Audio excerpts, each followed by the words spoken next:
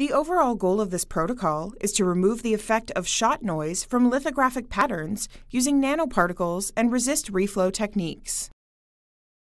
This nanopatterning technique allows removal of shot noise from extreme UV and E-beam lithographies currently planned in fabricating advanced semiconductor devices such as microprocessors and memory chips.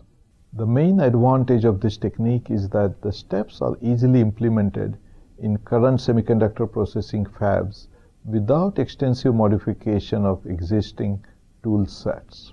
The implication of this technique extends toward our ability to craft sub-20 nanometer patterns because it would reduce dimensional fluctuation from optical and chemical shot noise effects.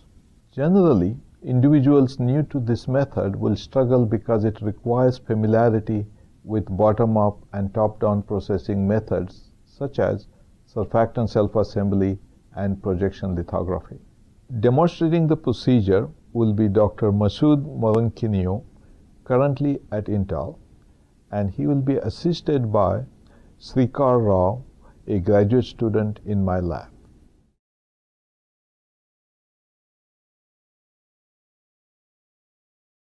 To begin the procedure, prepare SC1 and SC2 solutions for the RCA cleaning method.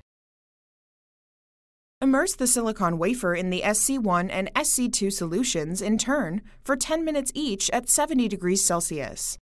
Rinse the wafer with deionized water after each immersion and then dry the wafer in a stream of nitrogen gas. Next, soak the clean, dry silicon wafer in a 0.05 molar solution of AATMS in dry toluene at 80 degrees Celsius for 20 minutes to derivatize the wafer surface.